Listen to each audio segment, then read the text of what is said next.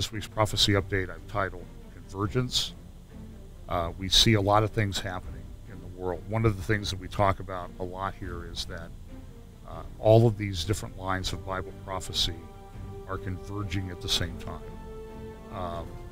Everything is happening at the same time. The economy, weather, Israel, the Middle East, the geopolitical situation in the world, morality, culture, and that type of thing. This week we're going to talk about a few things like apostasy, culture, and the Middle East. So the first thing we're going to talk about this week is apostasy. And that is false teaching in the church. It is what Jesus warned about more than any other sign of the end times. We're into conference season, so what we have is we have a lot of the apostates in the church. We have them collecting together. I appreciate that they do this. I'm concerned that people go to them, but I'm glad that they get together so we can all identify them, and they're all in one place. So here's one that's going on this weekend, Jerusalem 2015, sponsored by the head of this Empowered 21 Global Congress. It's a lot of people from the New Apostolic Reformation, people from like IHOP in Kansas City, from Bethel Church in Redding, California. That's Bill Johnson's church, which, by the way, the more I research that church in Bethel, Redding, California, this is rank New Age mysticism that's being layered onto Christianity. In fact, Bill Johnson in a book years ago said, hey, why shouldn't we use this stuff too in the church? New Age stuff. It's there. It must come from God. It must be good. So let's use it. And they have, if you've seen, I've talked about it. Now, some of you, there are people watching and they don't hear every week. So Bethel Church goes out and they do a thing. I kid you not, they call it, this is what they call it. They go out and lay on the graves of dead Christian ministers, and they call it grave sucking. They get the spirit from the bones of the dead person.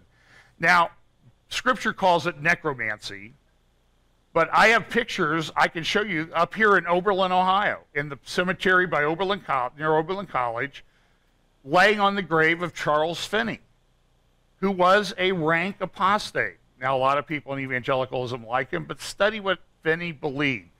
Finney was incredibly dangerous. He didn't believe in original sin, and his influence on evangelicalism is still felt to this day. He supposedly led a revival called the Second Great Awakening. It went through upstate New York, mainly in the Finger Lakes region and that area up towards Syracuse and Rochester, and they called it the burned over district because the district had been so burned over from the revival fires of that time. But what was the result?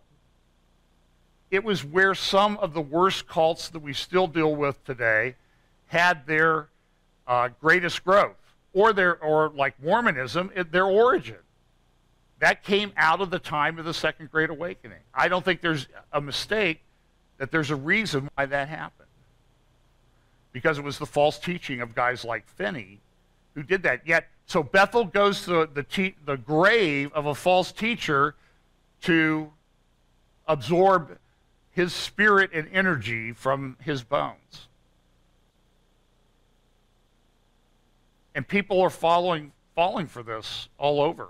When I spoke in Sacramento last fall, they told me of a new church that had started less than 2 months before, 2 services on Sunday night down at Folsom, California, not too far from the church I attended on Sunday morning, started by Bethel and Jesus Culture, their music group, and they were running 4,000 young people on Sunday nights in 2 services after 2 months. So don't think that this thing is not having tremendous influence. Well, some of the speakers at this conference, there was Jack Hayford was there, George Wood, the head of the Assemblies of God, Cindy Jacobs. She's this crazy prophetess lady. Mark Green, the head of, I think he's the founder of Hobby Lobby, I think. He's very much into this New Apostolic Reformation thing, and not very big supporter of Israel too, by the way. You just should know that. The president, I think the president of Oral Roberts was the head of this, the chairman of this. And so there were all these different people who were, Stephen Strang from Charisma Media was there. Ron Lutz of Teen Mania Ministries. Just, it was a whole group of people that believe that we're going to just turn around the culture and change everything. Another conference that's coming up here in a couple weeks in Chicago, I think next weekend in Chicago, the 5th and 6th, is the Justice Conference. And that'll have speakers like Len Hybels from the wife of the pastor of, well, co-founder of Willow Creek Community Church is how she's described, an advocate for global engagement. Eugene Cho, pastor, writer, and visionary. Dr. Cornel West, a rank radical Marxist from Harvard. Lou Giglio, of course. Ann Voskamp, one of Pastor Steve's favorite reads, I think. And I'm just joking. Don't read that junk. Jonathan Merritt, who's a Southern Baptist and writes, he claims to be middle of the road, but he's a leftist. So there's another one that somebody sent me an email about this morning. I didn't even have time to put anything together with. And these conferences are just, they're all over the place, and you need to be careful about who's speaking there. Look into their backgrounds before you go and expose yourself to this junk. And if you're not well grounded, stay away. Don't pay attention. Some of us will look at what's taught there and tell you what's wrong. Remember, it was just a year ago that Catalyst had a conference down in Dallas, and in that conference they had Phileena Hurwitz, a lady who identifies herself as a Catholic, teaching centering prayer and mysticism. Andy Stanley's conference, Catalyst.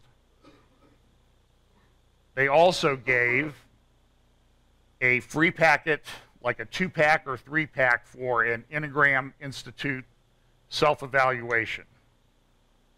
And you go to the Enneagram website and they identify themselves as the best conglomeration of all sorts of traditions, New Age, Buddhism, Hinduism, and whatever. And this is being given to the pastors at a Catalyst conference. And other than a few crazy people, like maybe myself and Jim Fletcher and a few others, have you heard anybody say anything about it? And yet, all these people promote Catalyst conferences, and they're being taught rank apostasy there. Got to avoid it.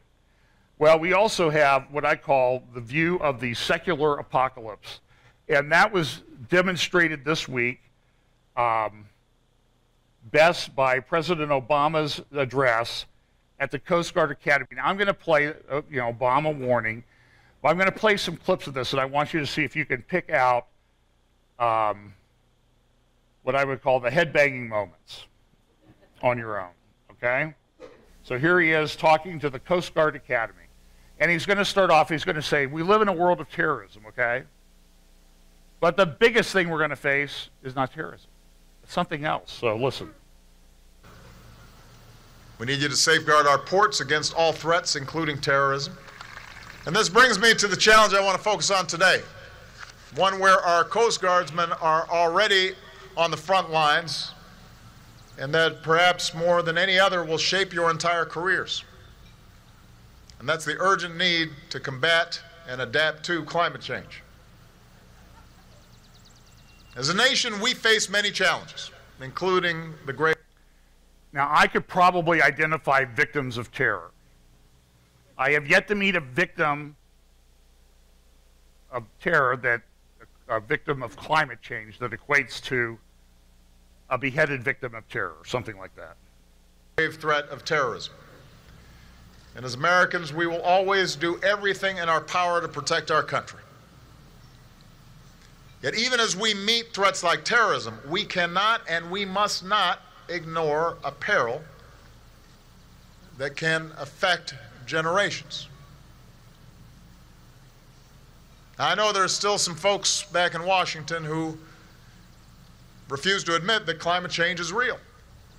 There are folks who will equivocate. They'll say, you know, I'm not a scientist. Well, I'm not either. But the best scientists in the world know that climate change is happening.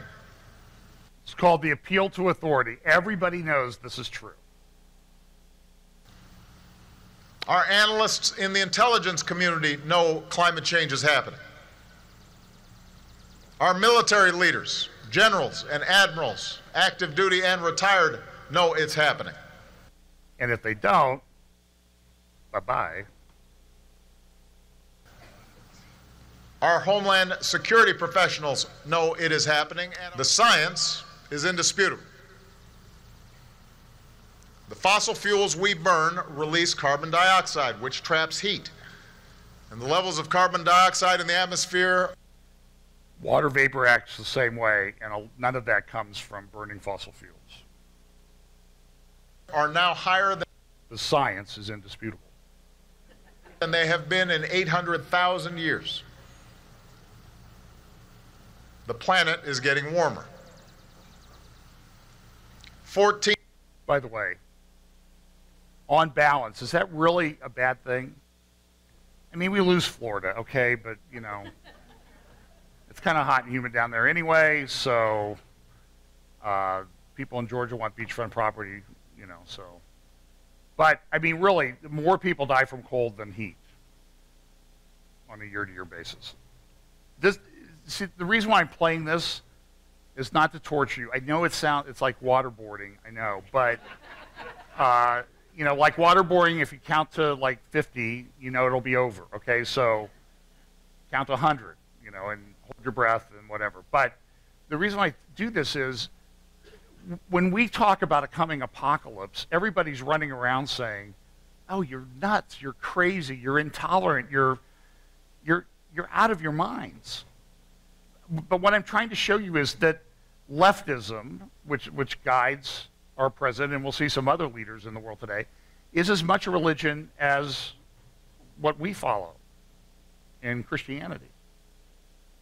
And so they're following a religion. So that's why, you know, they believe in an apocalypse too. So let's get it right. We agree that there's an apocalypse coming. I think it's coming because it's God's plan. They think it's man's in charge. 15 of the 15 hottest years on record have been in the past 15 years. Last year was the planet's warmest year ever recorded. Our scientists at NASA just reported that some of the sea ice around Antarctica is breaking up even faster than expected. There's also more ice. The world's ice glaciers are melting, pouring new water into the ocean. Over the past century, the world sea level rose by about 8 inches. That was in the last century. By the end of this century, it's projected to rise another 1 to 4 feet. Climate change will impact every country on the planet. No nation is immune.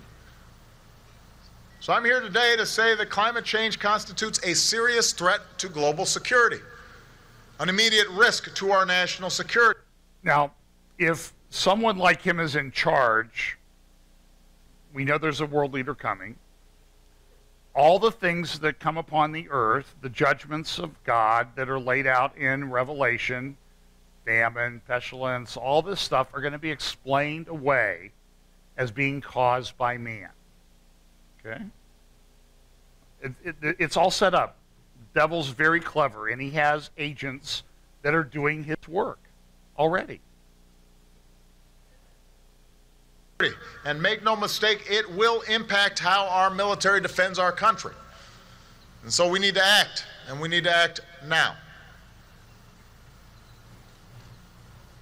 After all, isn't that the true hallmark of leadership? When you're on deck, standing your watch, you stay vigilant. You plan for every contingency. And if you see storm clouds gathering or dangerous shoals ahead, you don't sit back and do nothing. You take action to protect your ship, to keep your crew safe. Anything less is negligence. It is a dereliction of duty. Do you see where this is set up? Negligence and a dereliction of duty. If you are in the military, in leadership, and you deny climate change as taught by the great leader, you are subject to court-martial. That's what's coming. It's a dereliction of duty. Do you agree with me? Okay, there's a man who's been in the military, and he says he's been waiting for it. He's back there nodding his head. So it's coming. And so too with climate change. Denying it or refusing to deal with it endangers our national security. It undermines the readiness of our forces. We are by nature optimists, but we're not blind optimists. We know that wishful thinking in the face of all evidence to the contrary would set us on a course for disaster. If we are to meet this threat of climate change, we must be realists. Around the world, climate change increases the risk of instability and conflict. Elsewhere, more intense droughts will exacerbate shortages of water and food, increase competition for resources, and create the potential for mass migrations and new tensions, all of which is why the Pentagon calls climate change a threat multiplier. Understand, climate change did not cause the conflicts we see around the world. Yet what we also know is that severe drought helped to create the instability in Nigeria that was exploited by the terrorist group. So it didn't cause it, but now I'm going to give you an examples of how it did cause it. Does he read this stuff before he... Group Boko Haram. It's now believed that drought and crop failures and high food prices helped fuel the early unrest in Syria, which descended into civil war in the heart of the Middle East. Around the world, climate change will mean more extreme storms. Yeah, and he said in his speech, now, well, maybe he says it here. No single weather event can be blamed solely on climate change, but typhoon. But I'm now going to give you some examples of ones that I think are. It's just... Typhoon Haiyan in the Philippines gave us a possible glimpse of things to come. One of the worst cyclones ever recorded. Thousands killed. Many more displaced. Billions of dollars in damage, and a massive international relief effort that included the United States military and its Coast Guard. Climate change, and especially rising seas, is a threat to our homeland security, our economic structure, infrastructure, the safety and health of the American people. In New York Harbor, the sea level is already a foot higher than a century ago, which is one of the reasons Superstorm Sandy put so much of lower Manhattan underwater. Okay. So all the stuff that the Bible talks about that are coming, there's going to be a secular explanation for it. Just be on the watch for it. Now, we talk about days of Lot. Jesus said that's one of the patterns of the end times. So here's an example written by Rod Dreher in, I think, Conservative Tribune or something. Heads LGBTs win, tails Christians lose. So let's set up the story. I'm going to play you the interview. Two lesbian females who are getting married in Canada want to have custom engagement rings made. So they go to a jeweler that's recommended. The jeweler takes their order, makes their rings, and then they recommend their friends go. So their friends go, and when their friends go, they see a sign there. Marriage is under attack. Keep marriage traditional or something. You'll see the sign in a moment. He made the rings for them. They have the rings they ordered. He knew what, he made the rings for them. He didn't refuse to bake the cake. He actually did what they wanted. Okay, now let's watch the interview from the CBC about what happened. And why were you looking for rings? To get engaged.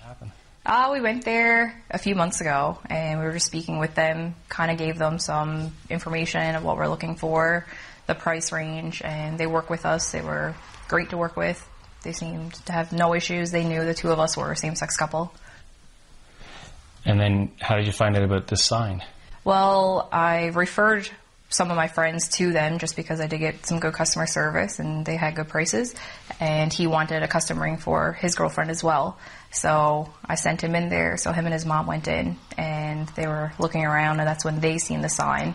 They took the picture, sent it to one of my bridesmaids who sent it to me, just saying, you know, is this the store that you referred him to, because they are anti-gay? And I had no idea about the sign up until that point. So what did you think when you saw the sign? It was really upsetting, really sad, because we already had money down on that, and they're displaying how much they are against gays and how they think that marriage should be between a man and a woman. So it was pretty upsetting. So I went back the next day and just talked to them about it, asked them, you know, what is up with the sign, and they had told me at that point that that's their beliefs. And I said, that's fine. I have no issues with them believing in what they believe in. I think everyone's entitled to their own opinion, but I don't think they should put their personal beliefs inside their business, especially when they're directing their business towards customers, and some of them being grooms and brides who would go in there for custom work to get done. And I just said it was very disrespectful, it's very unprofessional, and I wanted a refund. Yes. Will you send more people there now? No, definitely not. I mean, he had the opportunity at that time to say he was sorry, to take his signs down, and then that's it. I would have been fine. But, you know, he just said that's his beliefs and it's staying up. Okay, I mean, she looks very nice, you know. She's a fascist. She's part of the gay mafia that wants to shut down any dissent on this issue. Now, people have been saying that this is coming, and now it's here, okay? I went to the Christian Legal Society meeting this week. 20, 30 lawyers, maybe 40 lawyers from a lot of big firms in town, and the subject was the Supreme Court's upcoming decision. I will say I was encouraged that there was a bit of an air of despair in the room. I don't think there was a single person there who thought that Justice Kennedy would vote the right way, because he wrote the Lawrence decision. It's going to be about dignity, and I'm not too optimistic about Chief Justice Roberts either, as was nobody there. And so the question was, and I asked them, what are we going to do about it, folks? There are people in this room that are going to start losing their jobs because they're going to take a stand on this. What are we going to do? And really, nobody knew, you know. Well, you know, we can point them out that they're being bigoted. Well, fine, okay. You're a bigot. I don't have a job. What are we going to do? How's the church going to react to this? It's really a time, I think, for the church is going to be given a lot of opportunity to be the church. I mean, look at how offensive this. The sanctity of marriage is under attack. How? I mean, in Ireland this week, the first country to vote on a national referendum in support of gay marriage. A new beginning. Historic yes for gay marriage after surge in youth vote. Coalition plans to cash in on new feel-good factor. Joy at Ireland's emphatic yes to equal marriage. Now, on their website, U2, this is from the Christian Post.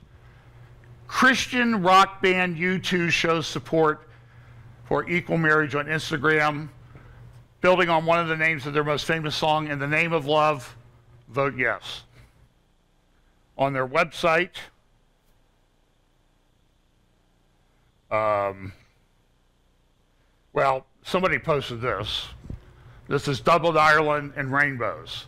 There's a big gay rainbow over Dublin. If that's not Jesus giving the yes vote, I don't know what is. So there you kind of have a guy who's kind of wrapped up in one little tweet the days of Noah and the days of Lot. because he fails to recognize what that is all about. Every time it happens, it's all about God. Your yes matters. On the, this is the website of U2, Bono, the great Christian rocker, touted at Bill Hybels' Willow Creek conferences, other Christian pastors parading him around. The great man who's concerned about the poor and social justice. We need to model our lives after him. That's what they say. This is what they said on their website. Commitment, love, and devotion are some of the most impossibly great human traits. Trying to co-opt the word marriage is like trying to make love or devotion gender or religion specific.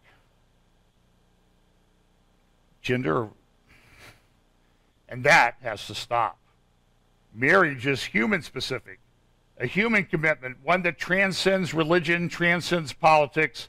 It should be encouraged wherever, whenever, and between whomever that love, that devotion, and that commitment exists. Vote yes.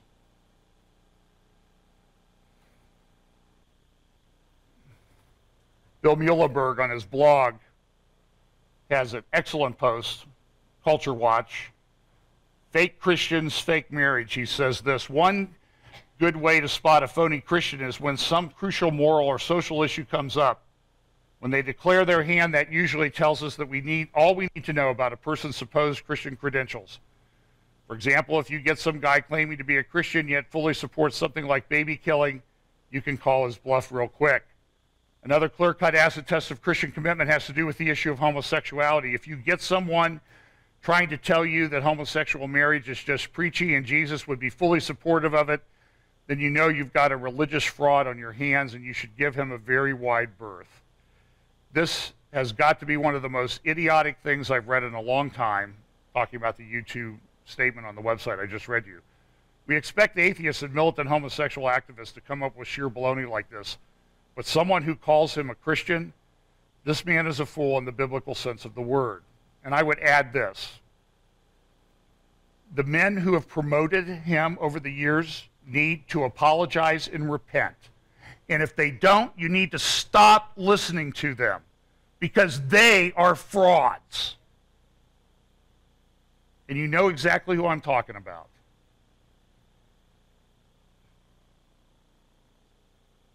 Questions? Go to Steve Mitchell at fbchapel.com.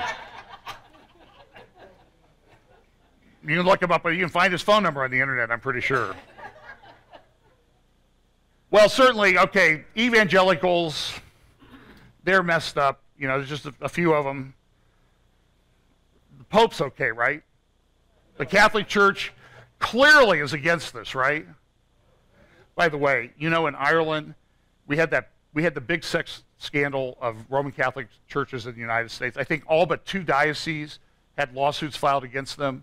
Many of them had to file for bankruptcy to protect what little assets they had. I remember when this started back in 2001 or 2. You remember the day we had Jody talk to us about intelligent design when we were at another church? So that day I flew to Boston, and the film crew for the BBC that had filmed part of our class that day, they were, by the way, you can still find that on, if you look around on the BBC website, you can still find the video of that. They were on the plane, you know, and the guy kind of looked at me like, oh man, is this crazy guy stalking us now? Because they had interviewed me after that about creation, my views on creation, and I'm sure I didn't follow the BBC company line. I'm 100% certain of that. But they were going to Boston for the deposition of the cardinal that was in charge of the Boston diocese. And the next morning, I walked through Post Office Square in downtown Boston, and there were every news anchor, major news anchor, sound truck, every network. It was unbelievable. It was a total, complete circus. I had to pick up my briefcase and carry it because there were so many cables on my suitcase and on my way to a deposition because there were so many cables on the street. Well, the scandal in Ireland was probably worse. involved people even higher in the hierarchy than it did in the United States. And I'm not so certain that the Irish vote doesn't have some outflow from that scandal as children were sexually abused by Roman Catholic priests. I think there is a proximate cause there. Well, the Pope has now appointed somebody to help him out named Timothy Radcliffe, a bishop who has said these things in the past. This is not to denigrate committed love of people of the same sex. This is a Roman bishop now appointed by Pope Francis to head up something at the Vatican. This too should be cherished and supported, which is why church leaders are slowly coming to support same-sex civil unions. The God of love can be present in every true love. How does all of this bear on the question of gay sexuality? We cannot begin with the question of whether it is permitted or forbidden. We must ask what it means and how far it is Eucharistic. What does that even mean? Certainly it can be generous, vulnerable, tender, mutual, and nonviolent. So in many ways, I would think that it can be expressive of Christ's self-gift.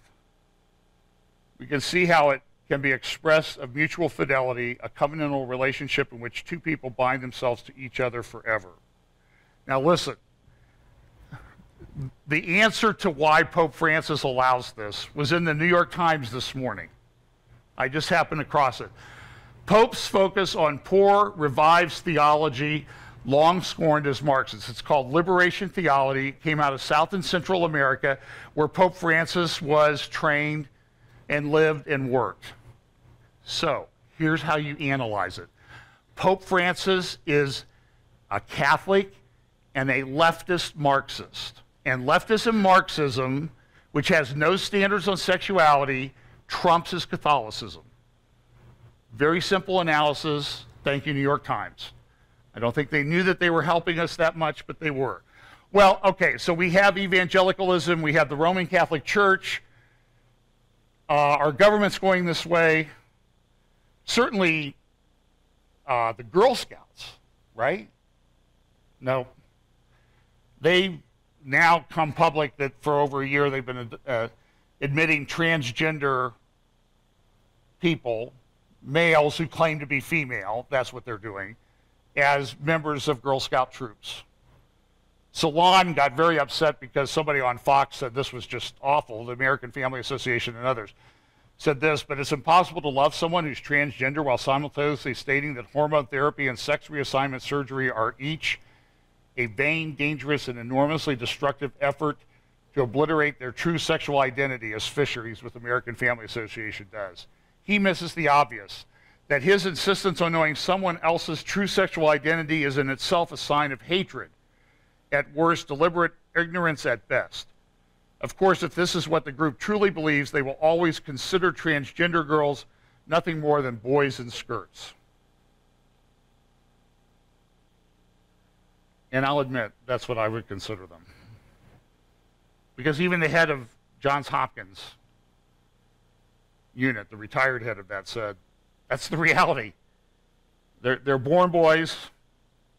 We can do sex reassignment, and they're still boys. That's the physical fact.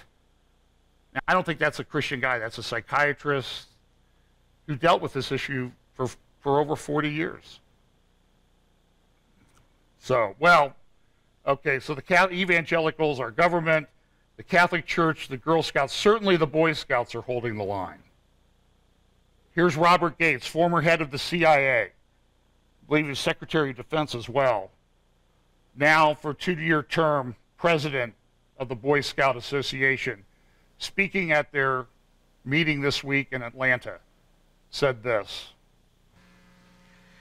Finally, let me address membership policy. I told you a year ago that I would oppose reopening this issue during my 2-year term as president of the BSA. I had hoped then for a respite, during which we could focus on healing our divisions from the 2013 decision, improving our program, strengthening our finances, and ending our decline in membership. However, events during the past year, have confronted us with urgent challenge I did not foresee last year and which we cannot ignore. We cannot ignore growing internal challenges to our current membership policy from some councils, like the Greater New York Council, the Denver Area Council, and others, in open defiance of the policy, to more and more councils taking a position in their mission statements and public documents contrary to national policy. Nor can we ignore the social, political, and juridical changes taking place in our country. Changes taking place at a pace over this past year that no one anticipated. What he's saying is things are accelerating. Have you heard that before?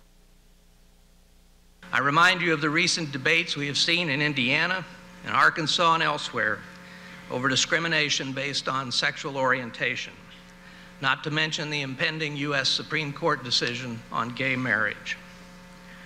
I'm not asking the National Board for any action to change our current policy at this meeting, but I must speak as plainly and as bluntly to you as I spoke to presidents when I was Director of CIA and Secretary of Defense. We must deal with the world as it is, not as we might wish it would be. The status quo. Do you think he applied that philosophy when he was the head of the military of the United States? Okay. In our movement's membership standards cannot be sustained.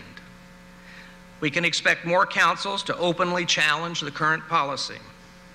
While technically we have the authority to revoke their charters, such an action would deny the lifelong benefits of scouting to hundreds of thousands of boys and young men today, and vastly more in the future. I will not take that path.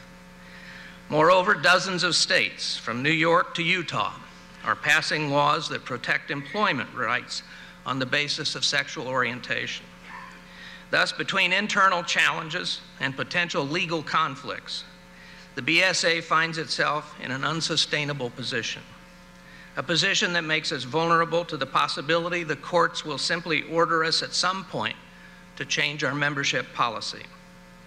We must all understand that this probably will happen sooner rather than later. In 2010, a single federal district judge in California overturned the military's Don't Ask, Don't Tell law, and the reversal was applied nationwide immediately. Only a stay granted by the appeals court, granted I believe mainly because we were in the process of changing the law, prevented dramatic disruption of the armed forces. We cannot predict if or when this might happen to us, but I personally believe our legal defenses have weakened since the Dale case. And if we wait for the courts to act, we could end up with a broad ruling that could forbid any kind of membership standard, including our foundational belief in our duty to God and our focus on serving the specific needs of boys. Waiting for the courts is a gamble with huge stakes. Alternatively, we can move at some future date, but sooner rather than later, to seize control of our own future, to set our own course, and change our policy in order to allow charter partners, unit-sponsoring organizations, to determine the standards for their scout leaders.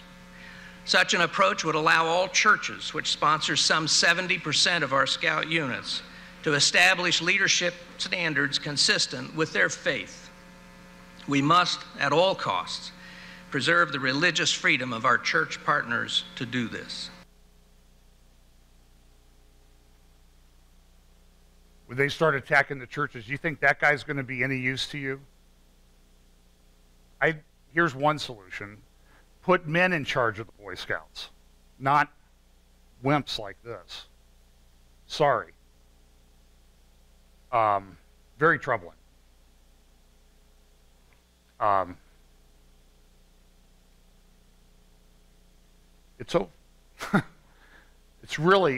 We're probably past the tipping point, folks. Let's be honest, okay? And God will deal with this the way that he sees fit to deal with this. So how long that is, I don't know. It's not going to not happen. It's coming. It's everywhere. And we can't take the risk of what a court would do. We'll stand up to them. Where's Congress? Where's everybody in Congress? I heard a survey this week of historical figures, and in the ranking, Karl Marx finished way ahead of Winston Churchill. Are you kidding me? It's worse than you think. I hear things like that. Well, let's look at the Middle East, because we know that that's where the main focus of the geopolitical turmoil in the end times will come. This is an interesting map. This was the control of ISIS back in a year ago. You see the gray area here. They really exercised pretty effective control over that whole area. A year later, of course, now we have our policy in place, which the White House said this week is going quite well. And so now they have twice as much territory, including now they've taken over Palmyra. I'll tell you about that in a minute. They control half of Syria. That yellow area there, those are Mediterranean area and Middle East area countries with active ISIS cells. In their magazine, ISIS says that Islam is the religion of the sword, not pacifism. So this week, frantic messages came out of Palmyra. It fell. We're finished. Bad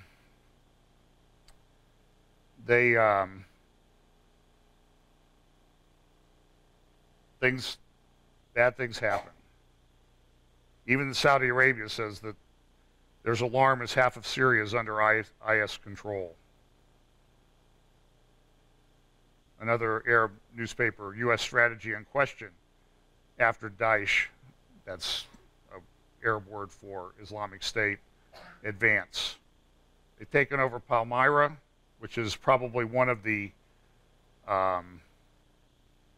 leading cultural sites in terms of like Roman ruins, and the Islamic State people were seen entering a museum in Palmyra this morning. We think that these things will be destroyed.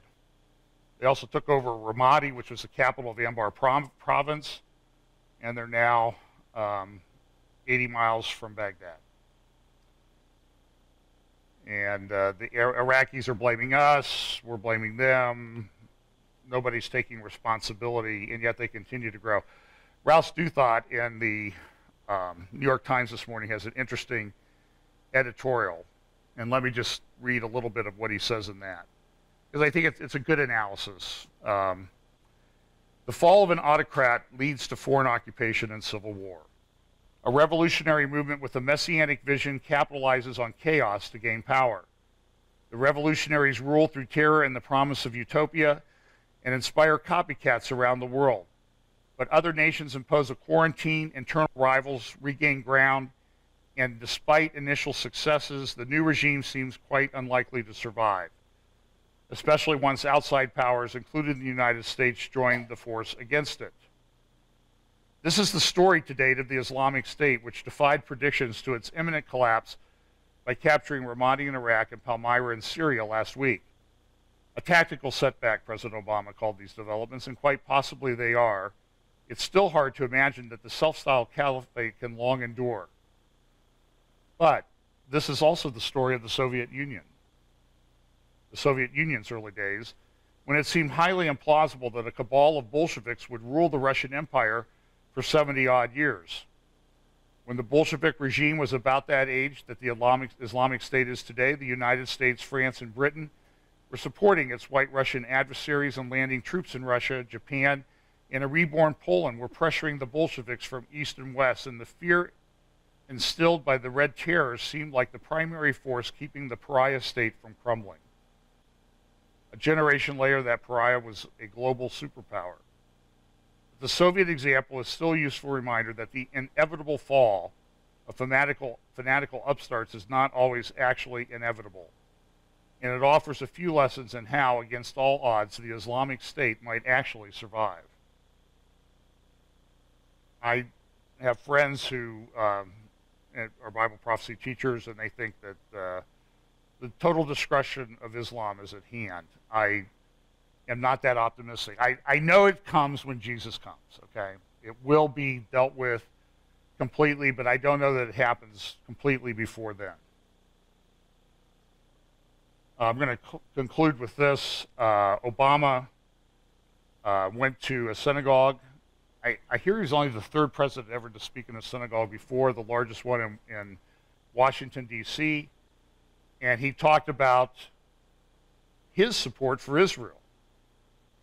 No, seriously. You need to listen to him. So let's just listen to what he had to say at the synagogue in Washington. Tomorrow night, the holiday of Shavuot, marks the moment that Moses received the Torah at Mount Sinai.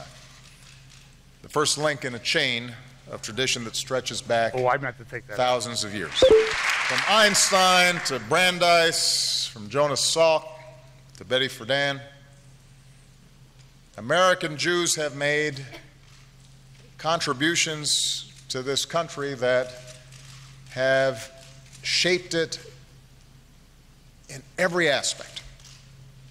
And as a community, American Jews have helped make our union more perfect. The story of Exodus inspired oppressed people around the world in their own struggles for civil rights. From the founding members of the NAACP to a Freedom Summer in Mississippi, from women's rights to gay rights to workers' rights, Jews took the heart of the biblical edict that we must not oppress a stranger, having been strangers once ourselves. So the heritage that we celebrate this month is a testament to the power of hope. Me standing here before you, all of you in this incredible congregation, is a testament to the power of hope. It's a rebuke to cynicism. It's a rebuke to nihilism. And it inspires us to have faith that our future, like our past, will be shaped by the values that we share. Around the world, those values compel us to redouble our efforts to protect our planet and to protect the human rights of all who share this planet. It's particularly important to remember now, given the tumult that is taking place in so many corners of the globe, in one of the world's most dangerous neighborhoods. Those shared values compel us to reaffirm that our enduring friendship with the people of Israel and our unbreakable bonds with the state of Israel,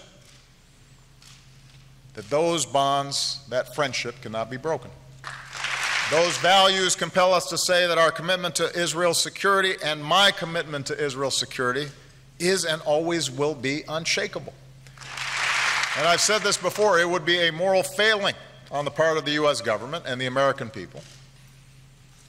It would be a moral failing on my part if we did not stand up firmly, steadfastly, not just on behalf of Israel's right to exist, but its right to thrive and prosper. Because it would ignore the history that brought the state of Israel about. It would ignore the struggle that's taken place through millennia to try to affirm the kinds of values that say everybody has a place. Everybody has rights. Everybody is a child of God. When someone threatens Israel's citizens or its very right to exist, Israelis necessarily take that seriously. And so do I. Today, the military and intelligence cooperation between our two countries is stronger than ever. Our support of the Iron Dome's rocket system has saved Israeli lives.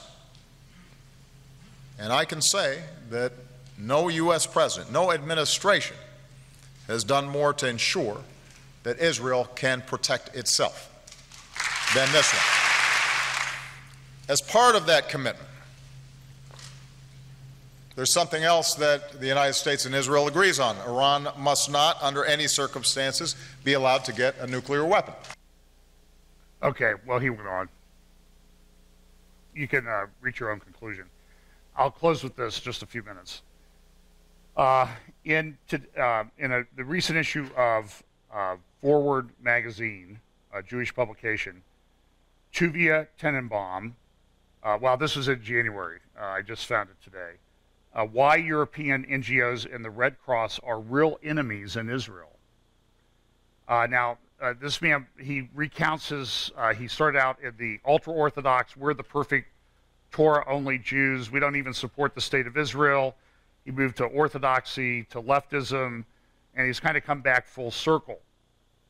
And so he left Israel for, I think, 33 years, and he's come back, and now he's talking about what he's observed in Israel. And this is very fascinating because I think it brings into focus a lot of the problem of where evangelicals like Lynn Hybels and others and the Friends of Sabeel conferences and the emergent churches on the issue of Israel and the Palestinians. So just listen to him. He sounds very much like Caroline Glick, but just listen to what he has to say.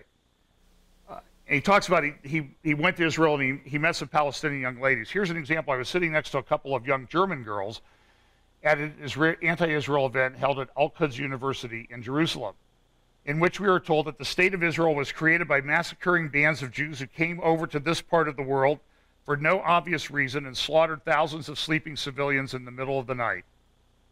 The girls applauded. Today's leftists have also gone through huge changes. Some run NGOs that are supported by millions upon millions of dollars from foreign donors and spend their days and nights in pursuit of one dream: totally destroy this country's Jewish identity. It is mind-boggling to me how people who dedicate their lives to preserving Palestinian identity and culture don't even think of studying this culture. I studied Arabic, the Quran, the Hadith, and whatever else I could get my hands on, and yet I don't go around proclaiming my love. The elite Israeli leftists that I meet, they know Kant, Nietzsche, Sartre, Aristotle, but they don't know the Quran or Hadith, not even Arabic. Aside from the Jews, there are Arabs here as well, of course. Have they changed? Talking about what he noticed in a 33-year absence. Oh, yes, they have. The smiles I used to see on their faces 33 years ago have by now totally disappeared. Before Europe and America poured countless amounts of money into various peace initiatives here, Arabs and Jews mixed pretty well. He talked about how then he went up into the Palestinian territory, Area A, where the Palestinians will get. And look at what he says. And I'm going to ask you, have you ever heard this from the mainstream media about what goes on in Area A? They know me here as Toby the German, a name I go by whenever I'm with Palestinians. And they love me, this Aryan man. Had I been Tuvia, a name that would immediately identify me as Jewish, there's a strong likelihood that I wouldn't be among the living today. Nowhere in Palestine or Area A in Oslo terms can you find a single Jew unless he has been hijacked and most likely killed. Did this master of Palestinian, and he talked to one of the Palestinian secret police, and he goes, did this master of Palestinian espionage find out that I'm no Toby? He's nervous. By the grace and mercy of Allah, he says he didn't. Your name from now on is Abu Ali, he said to me. Abu Ali, which indicates a respect and courage in Palestinian Arabic, is also the name that some Palestinians call Adolf Hitler. Do you ever hear this? You hear this from Barack Obama? Do you hear this from Lynn Hybels and the Christian Palestinianists that promote this nonsense? or from the Pope who goes and does a mass in front of a picture of Jesus in the Muslim headgear, the Palestinian headgear. How did this change in the Arab-Jewish relationship take place? It took me months of roaming the streets to reveal the presence of people who have worked hard to bring this change into being. Who are these people? Sadly, they are the NGO activists who roam this land spreading hatred.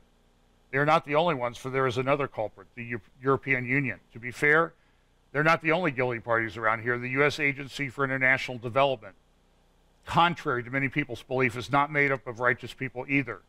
But USAID is a small player compared to the Europeans, so let's stick with the Europeans for now. Surprise? I was. But reality is the best killer of surprises, and the reality here is amazingly poisonous. The people I've encountered from the Red Cross here do more important things than just attending the sick or taking care of people in need. For example, spending resources recruiting or supplying Arabs with just the right tools to catch and record the bad Jews roaming this piece of earth.